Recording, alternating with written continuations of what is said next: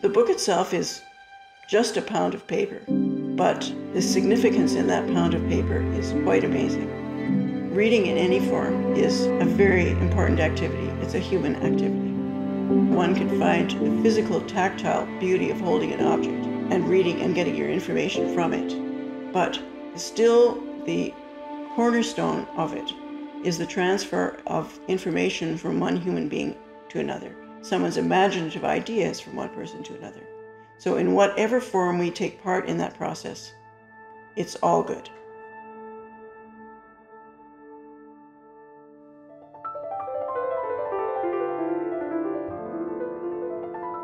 My name is Barbara Ellis, and I'm the owner of the Edmonton Bookstore in Edmonton, Alberta.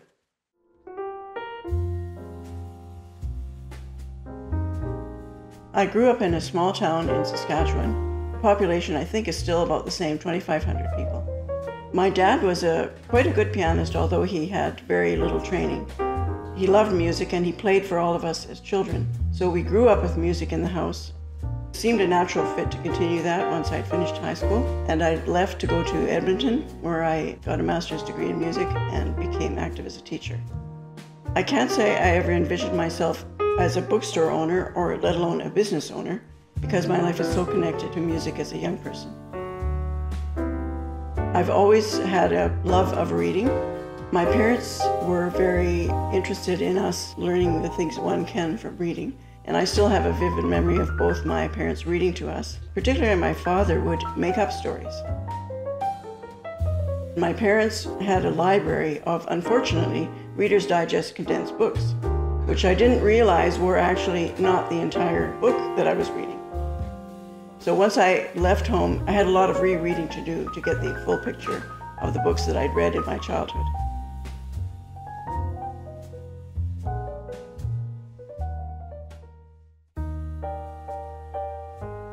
Starting work at the bookstore is a little bit of a miraculous story for me. I had been out of the country living in Germany for a decade. I had returned to Edmonton with my two sons in 1985, ready to make a new start. Of course, with my background and experience, I assumed that that new start would be in music. One of my friends happened to be reading a crossword puzzle, and she saw a teeny ad for a bookstore manager on the university campus. I remember going there early in the morning to drop the resume off, and I had my two sons in the car, ran in to hand off my resume, which I put in the hands of the bookstore owner at the time. And we looked at each other, and there was a brief moment of epiphany, and I knew at that moment that I had the job.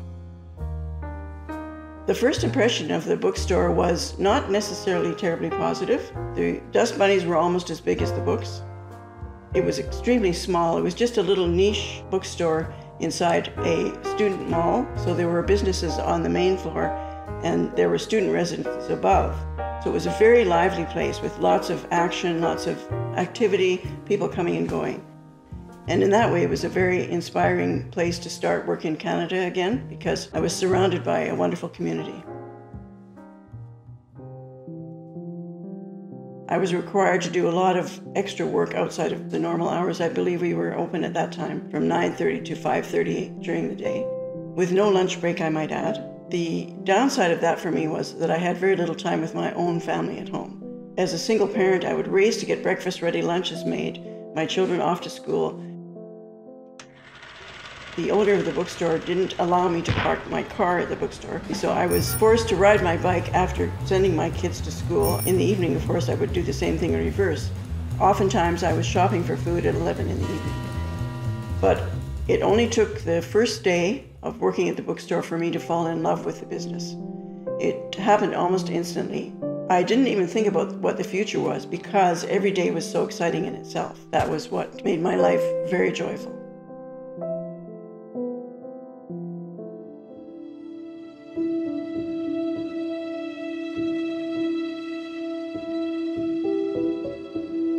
I would say it was equal measures, absolutely thrilled and excited and terrified. That was an amount of money way beyond my means at the time. I basically begged for money. I had a tremendous amount of support from family and from friends, and I was absolutely thrilled at the response. In 1 year, I recall, I bought the bookstore and I bought a house. I regard that as a minor miracle. When I took over ownership of the bookstore, I was faced with all the challenges of running a business. Learning how to choose and hire employees, having the financial background to be able to buy collections, and there were some very challenging times when there was simply no money available. I can remember paying my employees with my credit card. But there was also a great sense of freedom with that I had many more choices now, and I could take the bookstore into a direction that I wanted to.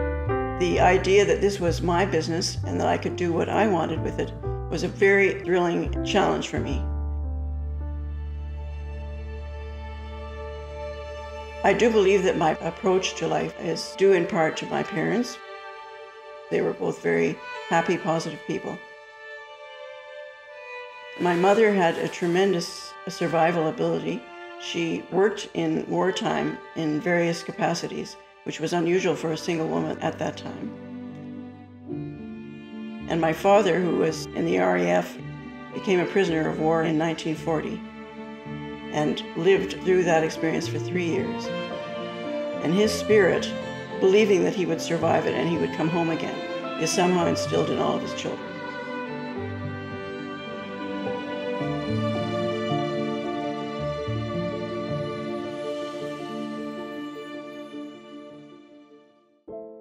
In the course of my career, I've moved the bookstore 4 times, which is an amazing feat, mainly supported by my friends and willing volunteers. The assistant manager and myself, we were looking at our list of customers thinking, who can we coerce for no money to come and move thousands of books? Russell Wood was a lover of H.G. Wells, and he would come to the bookstore frequently, but a very quiet person. So we didn't really introduce ourselves or get to know his name right away. But we had him under a file saying that H.G. Wells guy. So when it came time to move the bookstore, I'm scrambling to find people to help.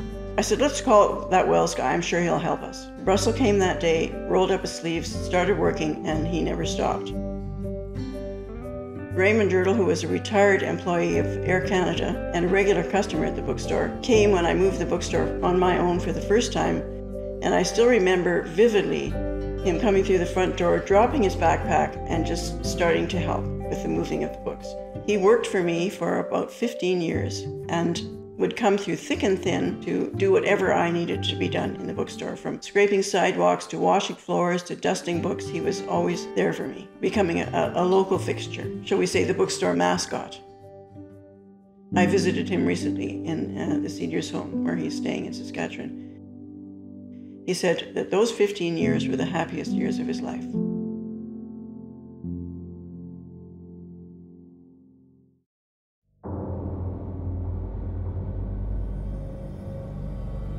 One of the biggest enemies of a bookshop is water, and especially if you happen to be working on your own, as it happened to me on one weekend, when there was a sudden flash flood generated by an enormous rainstorm. So the water flowed over the sewer line into the back door of the bookstore, where it made a nice little route down into the basement, which was, of course, open to the public. Water was coming in at such a rate that it was actually gushing through the walls, and it reached a height of about half a foot in the basement. And I had one customer in the store, and I said, I'm going to buy you new shoes and new pants, but I need you to help me now. And so I took him to the basement, and he and I spent the next couple of hours bailing water from the basement into the basement toilet. That was the only way to remove it until we could get some help from the plumbers. It was just fortunate that someone was there to help me at all. So he did get his new pair of shoes. He got many free books in the future for his agreement to put himself at risk for the safety of the bookstore.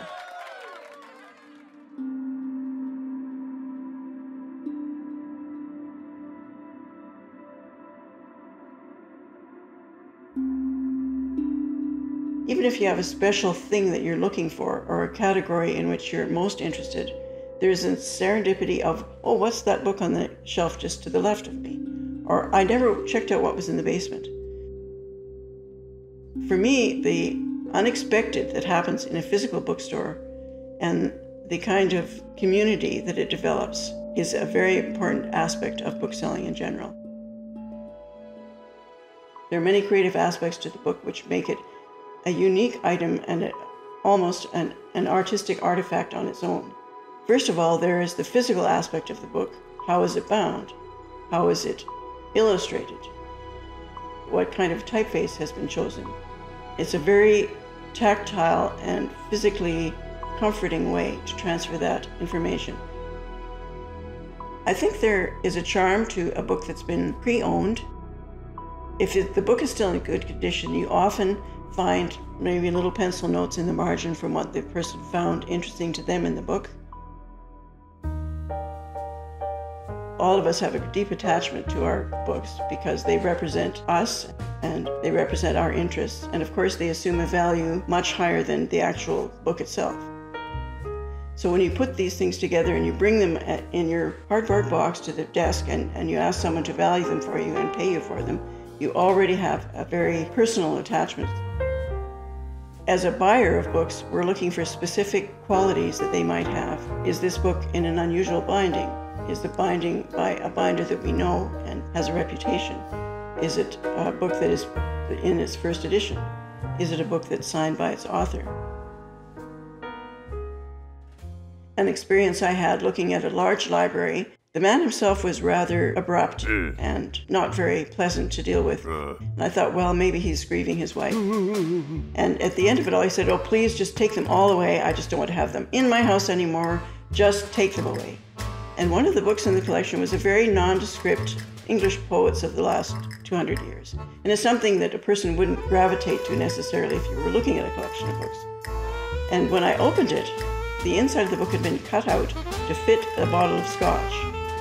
So I thought, okay, I get the picture. This woman went down to her library frequently, a little quiet time, communing with her books and having a sip of whiskey.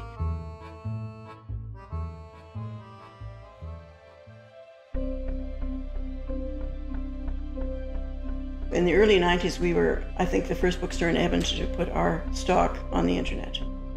I'm very hopeful about the future of bookstores if they are able to diversify, which means to place their inventory on online services. That aspect of our business has become increasingly important. The younger generation in particular is used to collecting their information, collecting their objects, doing all their shopping online. However, I do feel that the heart of the book business really remains in having a physically open shop where people can come and mingle, they can ask for recommendations, we can mentor young readers in the importance of building a collection. All those things can only happen when you're physically present in a shop that sells books.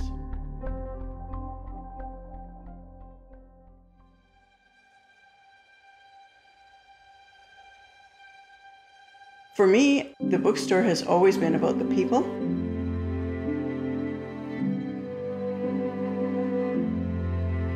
The idea of going to work every day not knowing what the pattern of the day will be, who will come and go, what books you might see, what interactions you might have with the people that come through the door. It's always very, very changeable and very inspiring every day. It's still amazing to me that I fell in backwards to a job that I've loved the rest of my life.